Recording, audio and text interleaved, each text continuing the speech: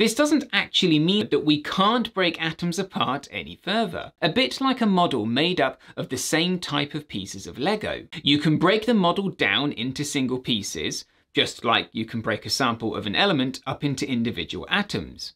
But if you really want to, with a lot of force, you can break the individual pieces of Lego up into smaller bits. However, if you've ever done this, then you will know that they no longer work as Lego pieces in the same way as before. Just like if you break up an atom, it no longer behaves in the same way. The smaller pieces or particles that make up atoms are called subatomic particles, and there are three types: electrons, protons, and neutrons. Just like there are different types of Lego bricks, there are different types of atoms in the universe, and each type of atom is described as an element, with each one having different numbers of subatomic particles in.